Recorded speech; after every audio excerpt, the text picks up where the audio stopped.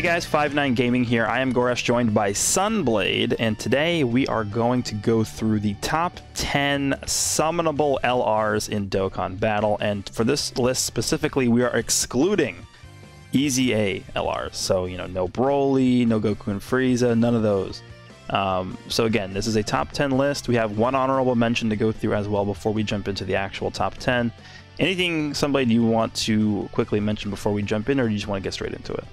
So yeah, one more thing, I already said this during the Easy A tier list, but we are looking at them at a 100% in the hidden potential system, and yeah, there are multiple factors like leader skill, link set, and yeah, the whole passive, you know the deal. So check out the earlier tier lists, and let's get this started. Yeah, and as always, tier lists are always very subjective, so if you guys have different opinions than us, which is probably going to happen, right? We're not always perfect here. Let us know down below in the comments if you agree or disagree with the placements of any specific units on this list. I think there are some units that can be higher, some units that can be lower, and you can sort of, you know, pick and choose which units you think deserve to be higher or lower. So we're going to quickly jump into the honorable mention of the list here, which is LR Physical Angel Super Saiyan 2 Vegeta. So this unit released back during the worldwide celebration last year as the Legendary Summon unit, right, in Part 2.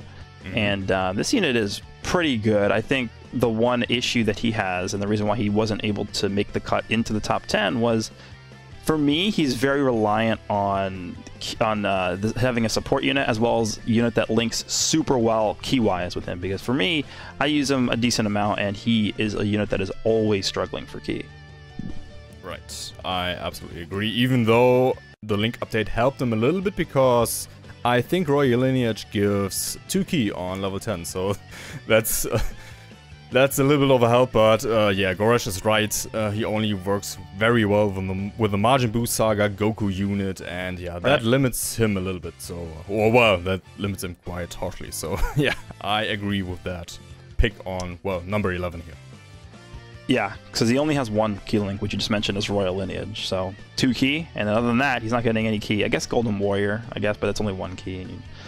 So he's going to be 3 key from his links, and that's it, right? So in order to get his Ultra Super Attack, you need an extra 9 key, which is not very easy to get. The one thing I will say is that his active skill is pretty good. But again, you need that the Goku with the Majin Buu Saga category on the rotation, right? For that to activate, so it's kind of specific. Alright, so that's the Vegeta, the honorable mention slot. So let's start with the actual list here. Let's go in with number 10. Now, this might be a little bit of a surprise to a lot of people. I've seen this unit not necessarily get as much spotlight as I would have expected them to get, but we are starting the list at number 10 with LR Physical Blue Goku and Vegeta, the unit that released last year for the Tanabata celebration on JP, pretty much exactly 1 year ago. So for me, this unit has been a little bit underrepresented, I think, by a lot of people in the community. They look at this unit, they look at his defense, they look at his offense, and they don't really know where to place them. I think for me, the reason why they're at number 10 and not higher on the list is because they are, again, dependent on Rainbow Orbs. And there aren't that many solid options for them in terms of Rainbow Orb changers, but now, with the Tech Gogeta out, they actually make a solid partner with the Goku and Vegeta here, so I don't know if you want to harp in on anything else here, but the one other thing I will mention about them is defensively, they're actually quite good. They believe they greatly raised their attack and defense for 1 turn on super attack, so even though they have like 130k, 140k defense, they're going to be at over 200k defense once they super, which is definitely sufficient. They're lowering attack. Their, you know, normal attacks are actually hit decently hard if you get enough Rainbow Orbs for them to be able to crit on those normal attacks, so they're doing a lot of damage. And I don't think people realize really how much damage they're doing with those normals factored in as well. So, yes, I agree. So they do their first super attack, and then you can get some additional normal attacks actually. And those additional normal attacks are very important because they give you actually a higher chance to get a hidden potential super attack. And that's why they potentially do so much damage. And for me, like maybe you remember on Twitter, I said that I underestimated in this unit, and this is right. The Universe, the Universe 7 LRs actually helped them out. They have even better linking partners than before, and their active skill is really easy to trigger, but you have to finish off the enemy. And their categories are fine too. All Out Struggle is a good category now. Joint Force is playable. And yeah, the other categories like Pure Saiyans, they work very well there thanks to Tech Gogeta and even now Super Saiyan 3 Goku. So yeah, fantastic unit. Very hard hitter unit. Yeah, and that's a good point to make. One thing you guys will notice as we go through this list is that a lot of the units on here, I think the last list we did was before 2021. I think it was the end of 2020 is when we did our last LR, summonable LR list. A lot of these units that are part of the Universe 7 team might seem a little bit higher on the list than they were before, and the reason is because obviously the anniversary massively buffed that team, which is going to be able to help those LRs that are on that category, or the Universe 7 team, the Universe Survival Saga team. So that's the reason why that change occurred there. All right, I think we will move on to number 9 on the list, which is Tech Full Power Jiren. Now, Tech Full Power Jiren was a unit that I think in the prior list, he was in the top 5. So he goes from top 5 to number 9 here on this list.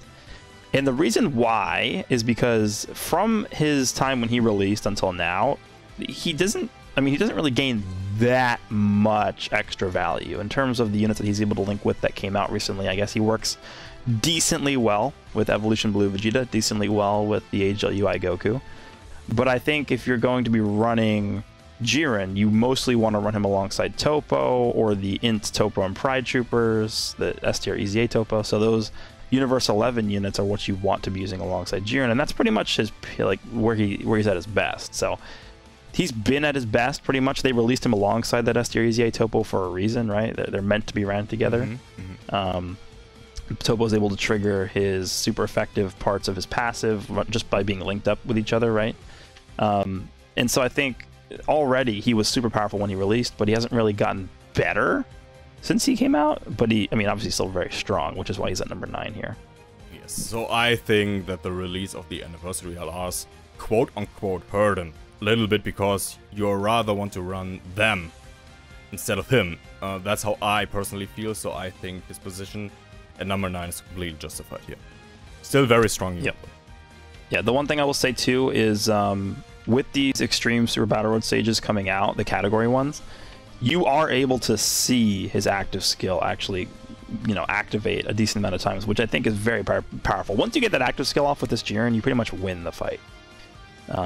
So that's a really, really nice point about him, and then his later skill is really good as well, which you can't really say for a lot of other, gold coin summonable LRs. So. That is Tech Jiren. At number 8, we have STR UI Goku.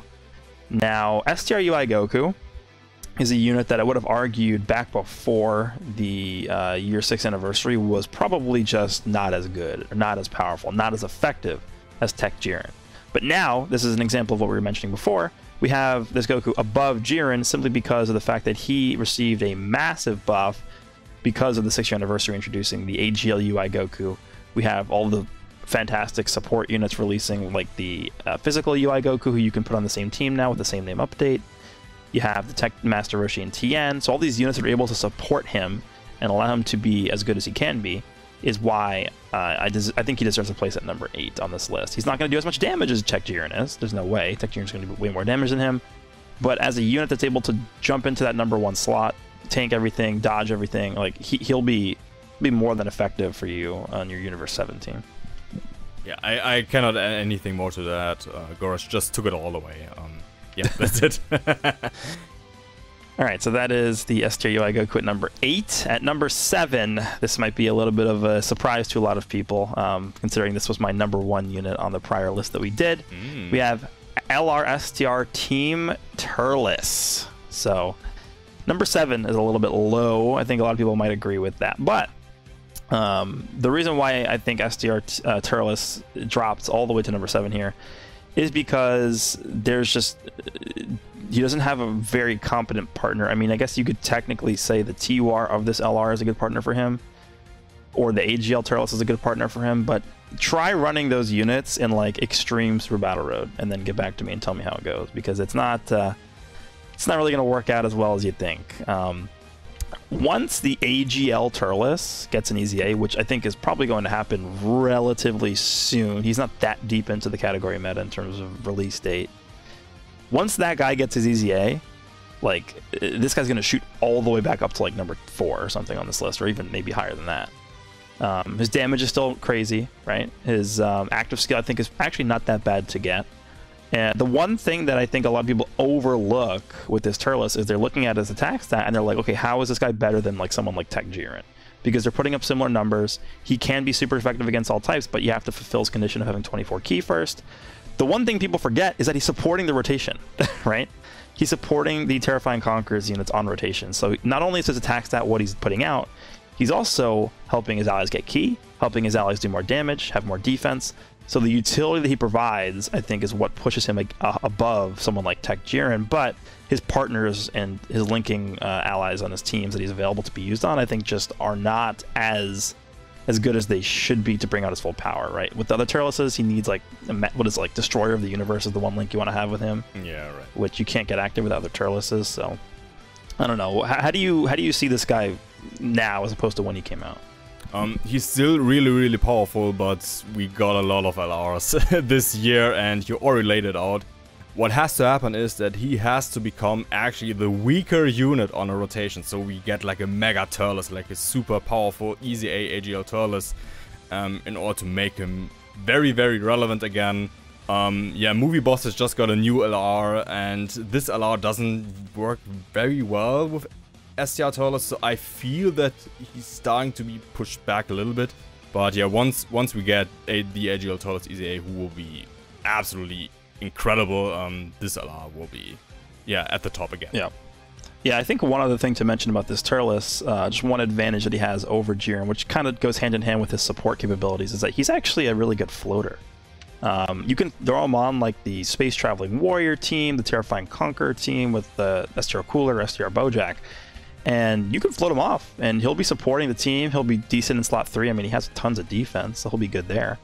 Jiren wants to get hit first, so that he builds up his ki, right? That's sort of what he wants to do. So again, a lot of people directly compare this Turles to Tech Jiren, and I just find so many positives when I'm talking about Turles as opposed to Jiren that I think, for me, I just always like this Turles better.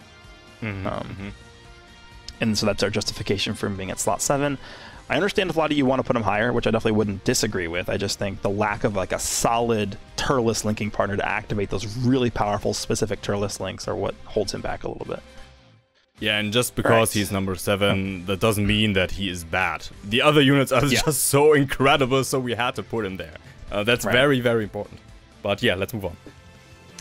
Okay, so number 6 sort of did a switch from what we had on the previous list here. We have physical Boo Tanks, who, it's kind of interesting because we created the first iteration of this list before the LR Super Janemba came out, and Boo Tanks was like 9 or something, right? He was like 9 or 8 or something like that. He was below Turles.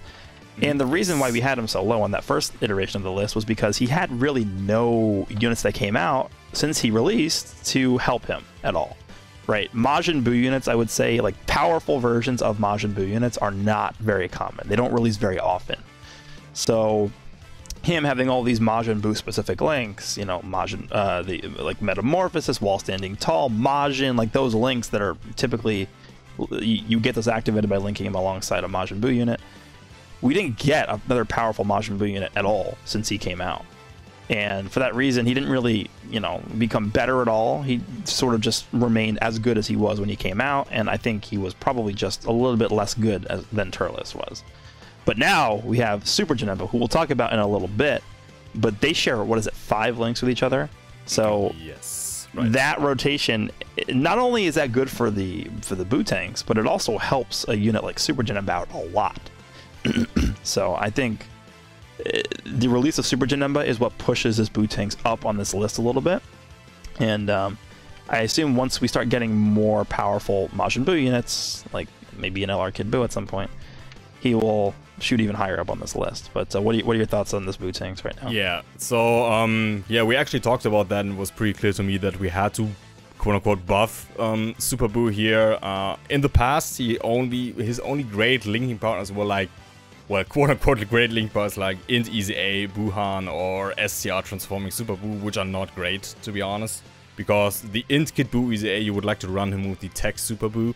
And now the time has come where he is actually the quote-unquote weaker unit on rotation, the same scenario laid out with the Turleses, and it's incredible. Both are extreme physic, that's great, 5 links are shared, Metamorphosis, incredibly powerful link, and yeah, this Boo Tanks recovers HP every turn, man.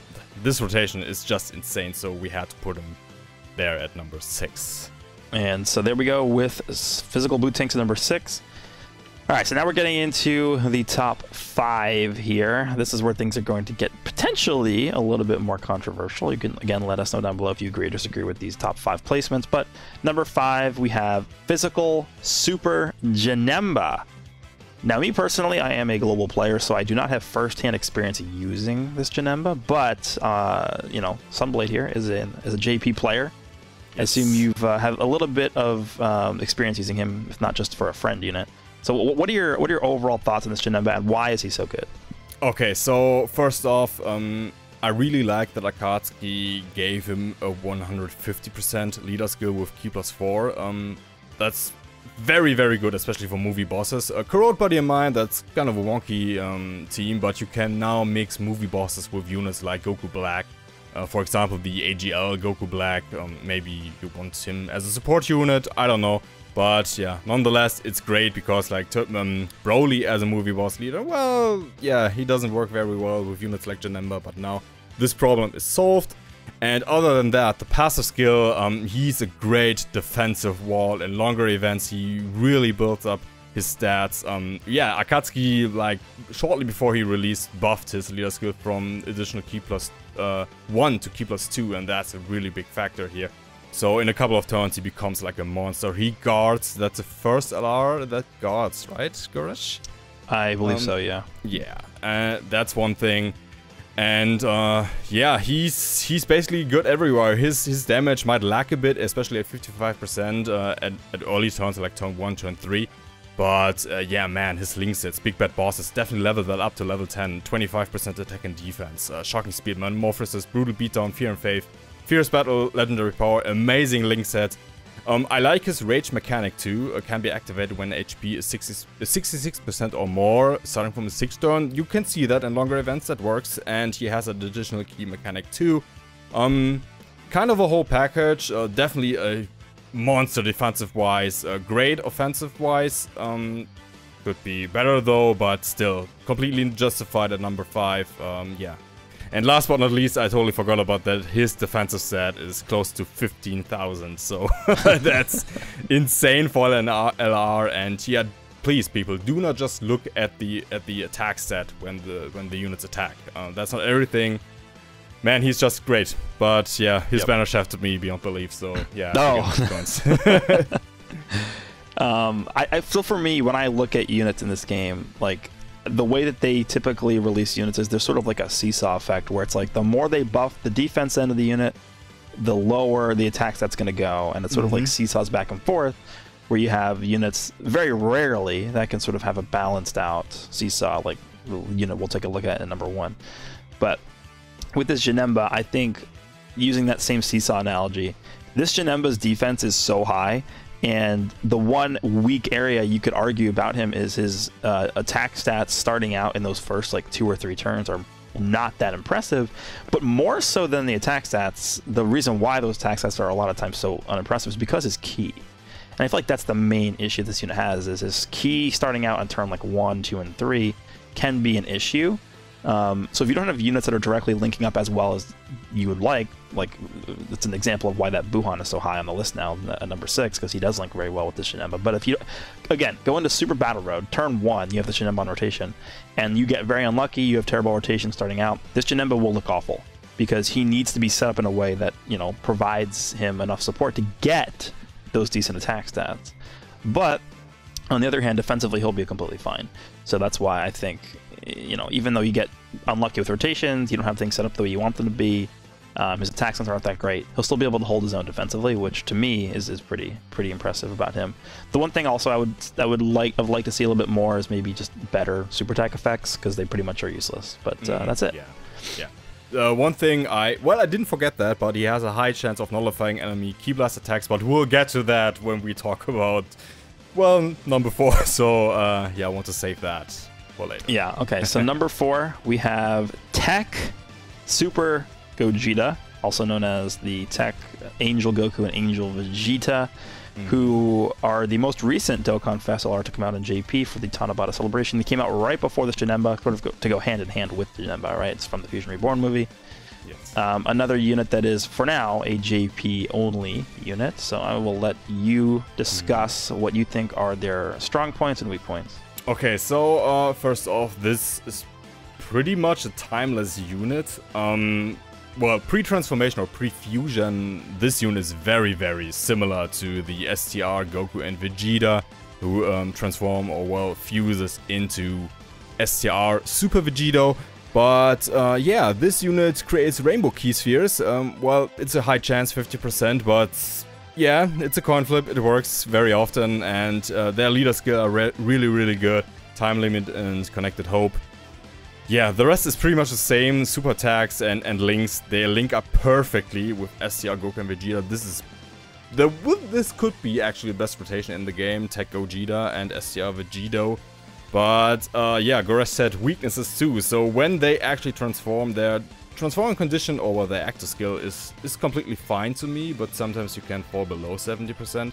But when they are fused, their damage is a little bit lacking, and what annoys me the most, and I teased that a little bit when I talked about Janemba, is his last part of the passive nullifies enemies' melee super attack within the same turn when performing an ultra super attack on that enemy. So that's like, I imagine like Akatsuki celebrating this part of the passive, like, oh my god, this is mind-boggling. We have to make the rest of the kit like not that impressive, but this part of the passive just sucks because it never happens. You have to like super that enemy, this enemy has to do a melee super attack, and yeah, key-based super attacks are much more frequent in Dokkan, especially on Super Battle Road. But yeah, the rest of the kit is just crazy. Attack and defense 150%, they recover 30% HP, they create Rainbow Ki Spheres, that's guaranteed. Yeah, they are super effective against all types, they foresee enemy super attacks, so that's great, but the damage, like the attack set is not that like super incredible. But otherwise, really, really, really great unit. Deserved number 4, but yeah, with this stupid gimmick at the end, Janemba's is so much better because he has a high chance of nullifying enemies' Ki Blast super attack. And yeah, you don't have to super the enemy beforehand. It happens every time, like when you're lucky. So, yeah. What do you think about him without using him? So, I actually don't think that last part of his passive is that bad, the nullification. And the reason why I don't think it's that bad is because I don't believe that they put that in and then they like were like, oh, okay, this is so powerful that we're gonna have to like nerf other parts of his passive. I think it's just a little additional thing that they just put on there. And it's just like I think he's like, even without that part of his passive, you wouldn't really notice a difference with this unit, right? He would still be just as good. Okay, yeah, that's right. The one other thing I will talk about with that nullification thing is because you can see enemy super attacks, if you're going up against an enemy that does a melee-based attack, you can easily get that off, right? Because you see what the super attack is, you can just put them in the slot where they're going to attack you, and then you can nullify it. Whereas with Janemba, you don't know where the super's coming, so you have to be lucky with where you put Janemba, and then hopefully you can nullify it.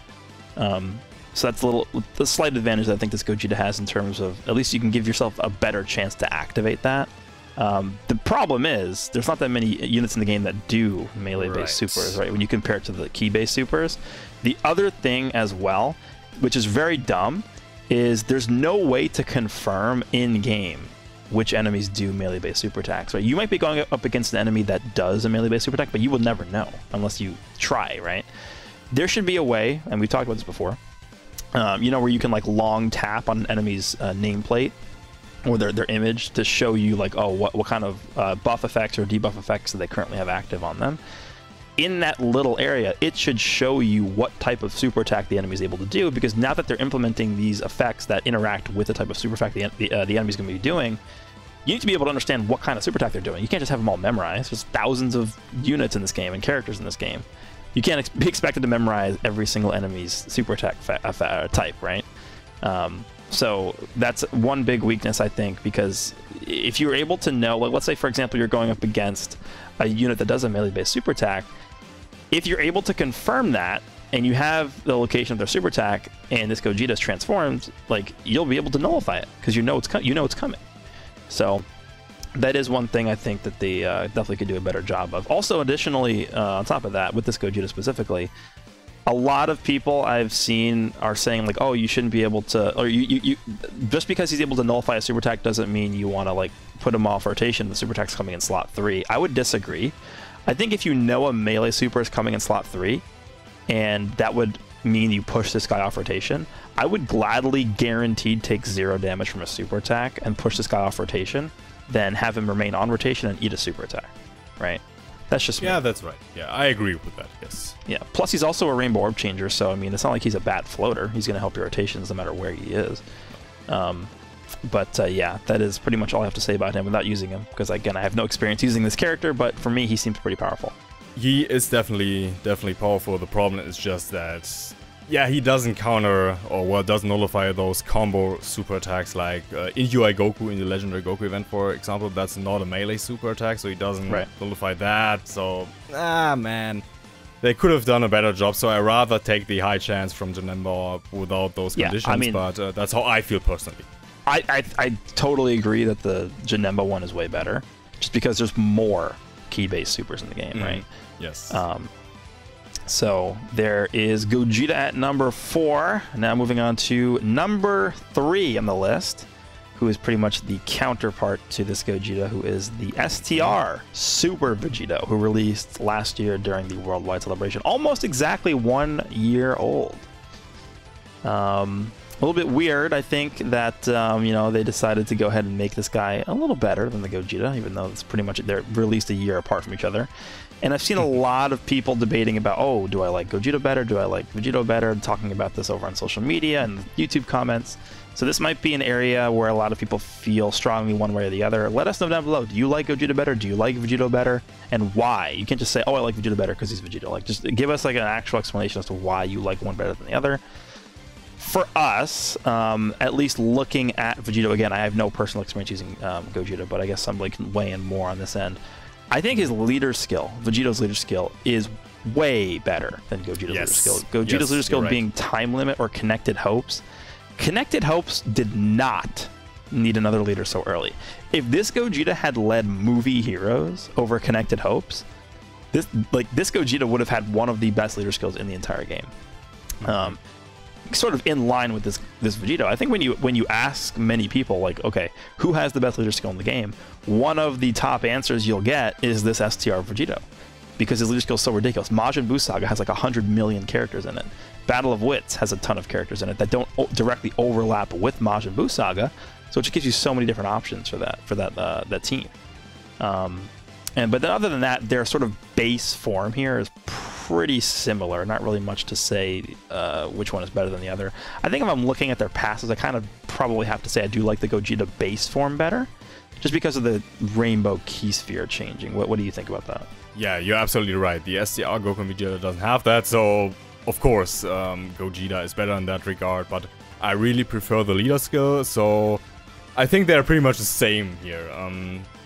Yeah, it's hard to decide which one is better, but the transformed state is what's interesting. Right, yeah, so well, they both transform on turn 4, right? And once you get them transformed, Gogeta's powerful, but Vegito is like the single most damaging character in the entire game. Like, not even close, right? I mean, he's just the counter. The fact that he has built-in crits in his passive, and he's countering, and he can see where super attacks are. Because a lot of times, people's biggest complaint about this Vegito is that, oh, he can't tank, right? Or he's, you know, in these very difficult events like ESBR or the God event, he'll get destroyed. Well, guess what? You just don't put him where super attack is, right? And then you're good. He'll still take a little bit of damage from normals, right? It's not like he's invincible against normal attacks, because he's still going to take a bit of damage, but you're not going to die if you play smart with him. So that ability to see where super attacks are, in combination with the counters and the crits and just everything else, his links are crazy. Super attack effects are really good. Raise attack and defense for 1 turn. in combination. Like, you guys have to understand that every time you counter an attack, so let's just say you put him in slot 1. Every time you counter an attack, that counts as an attack that will factor into the chance to perform an additional via the hidden potential system. So if you put him in slot 1 and you're countering like 4 times and you're attacking, like, the chances that you activate that additional super is very, very high, or just additional attack from the hidden potential system. So you can get, you know, potentially 2 stacks of his defense from his super attack effects very often, and that will allow him to tank a lot more easily in that first slot if you want to put him there. But just looking at what he's able to do overall, I think in terms of offensive power, this Vegito blows away Gogeta. Like, it's not even close at all. Yes. But defensively, that's another story, right? Yeah, right. What I absolutely love is like that you can actually trigger their active skill first when you're like in an event like Extreme Super Battle Royale or the God event, and then you can trigger Gogeta's active skill next, and then you have both of them on rotation. Let's say STR Vegito in the second slot, Gogeta's in the first slot, tanking all those hits with his damage reduction. Really, really powerful rotation, and maybe you're lucky and get those melee-based super attacks in the first slot after Gogeta attacked. So, yeah, very, very powerful. Probably the best rotation in the entire game, as I said before. Yeah, deserving number 3, but yeah, there are a lot of people who say, like, he should be on number 2. So, yeah, we will talk about this in a second, I guess. Yeah, as always, there's usually, you know, between the like, all the spots that are directly next to each other, there's always people who think maybe this guy should moved up 1 slot or moved down 1 slot. So we'll just go on to the top 2, who you guys pretty much should understand at this point. Number 2 at this point is LR, Int Evolution Blue Vegeta, who came out in the 6th anniversary. So I'll let you handle this one. What are your overall thoughts on Vegeta, and why is he deserving of number 2? Okay, so what I actually love about Vegeta, that he is a defensive wall. He already has like this 10% damage reduction every time he gets hit. He gets another 10% up to 30%. That's very good, so he can tank very, very well. He's very consistent with that. He does a lot of damage, and he has this high chance to crit. Whenever he does an additional super attack, which is built into his kit, it gets a guaranteed crit. That's very powerful. Then you have the revival mechanic. All of that built into one character. That's actually crazy. That's something Vegito, or well, STR Goku and Vegeta cannot do. All of that stuff. That's insane. I love it. I love it. And his final explosion, well, it's, yeah, you won't see it too often, but it's an AoE. It does a lot of damage. It counts as an attack. So he gets that key, additional key. Yeah, one final thing I would say, that he could actually compete with number 1 if Akatsuki built him like whenever he got hit, he gets 1 key, or yeah, maybe slight adjustments to the kit. Truth talks about that a lot, but still, he's great because of all that I just said. Yeah, I would actually say that I actually see his final explosion fairly often. The one thing that I will add, though, is that I don't see it often against multiple enemies, right? You're going into Super Battle Road, you have his AoE active skill. By the time you get that active, at least most of the time in my experience, obviously if you don't have like rainbow teams or 55% teams, stuff like that, you'll see this more often, I guess. But most of the time, you get it off, it's only 1 enemy left, or maybe 2 enemies left. Yeah. So it's just, it being an AoE, I would have preferred, because if you compare this guy's active skill to the active skill of the unit in number 1, this does not hit as hard as that guy's active skill, because it does Mega Colossal, and then that's it. That's all it does. It doesn't do ultimate damage, doesn't raise your attack at all. It does hit hard still, right? It's still LR Vegeta's final explosion. It's still going to hit hard as an active skill, you know, attack. But it being an AoE, I think, actually hurts it more than it helps, because you're not really going to be able to get that off against multiple enemies a lot of the time. One thing I will say about this Vegeta, that I've used him at this point pretty extensively, with the 6th year anniversary being on global right now. The biggest thing that has impressed me the most about this Vegeta is his revival skill. I have gotten this revival skill like 20 plus times at this point, going through difficult content. It happens very, very often. If you put this Vegeta in a situation where he can get hit and activate his active skill condition, you know, he gets to hit 7 times. It's not that hard to do, especially when you're going up against these difficult pieces of content that the enemy's attacking like 100 times per turn. You can get that active skill condition fulfilled in like 2 turns. right? So on like turn 4, turn 5, turn 6, you'll be able to get that active skill off, assuming you're in a position below 50% HP, so you can get it activated. I have had that active skill, or not active skill, the revival skill, sorry, condition fulfilled and, you know, activated tons of times. That saved me, you know, didn't have to use items, didn't have to worry about dying. It's just crazy, crazy powerful, that revival skill. So that is the one area of this Vegeta that has impressed me the most. Obviously, his damage can be really, really powerful. His defense can be good. The one downside to his defense, though, is if you put him in a position where he's going to tank a lot of attacks, and then he gets like supered in that first attack before he's able to build up his damage reduction, he can get pelted very, very badly. You know, taking him into type neutral God event. There's the video I recorded a few days ago where the enemy was attacking like 100 times in slot 1 and 100 times in slot 3 and then once in slot 2. And I'm like, okay, I'll put Vegeta in slot 2. Well, guess what the enemy supered in slot 2? And guess how much damage he took? Like 500k. So there's instances where you can get unlucky like that because he doesn't have his damage reduction built up. But he's definitely very, very powerful both offensively and defensively. Yeah.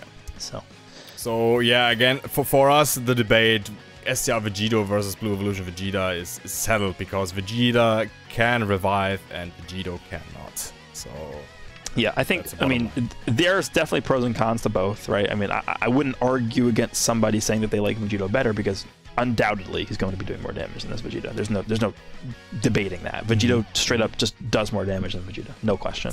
Yep. I just think there's other facets of this guy's kit, this Vegeta's kit, that are able to make him more usable, more versatile, more flexible than the Vegito is. Yep. And so that's why he's our number 2 pick here. Okay, moving on to number 1. I'm pretty sure this is self-explanatory at this point, but we have AGLLRUI Goku, who I mentioned the sort of seesaw analogy earlier, where, you know, they tend to buff defense on a unit, their attack goes down. They buff attack on a unit, their defense has to go down a little bit. So they always have some kind of balance going on with how a unit is designed. I feel like this unit in particular is the biggest offender of just breaking that entire rule. Because 70% chance to dodge, even if he doesn't dodge at all, his defense is still good. And he's doing crazy amounts of damage. Like, there's turns that I've had with this guy, triple crit super attacks that are doing like 5 million plus attacks that's every single time. Like, it comes to a point where it's fairly obvious just from using him that he's number 1, right? I'm sure you've experienced that as well. Yeah, absolutely. So attack and defense up 150% and a great chance to dodge 70%, as Goresh said. If he dodges the first attack, he gets an additional 30% defense. Well, if you put him in the first slot, he doesn't dodge the first attack, and that one is a super. Of course, he gets destroyed. That happens sometimes.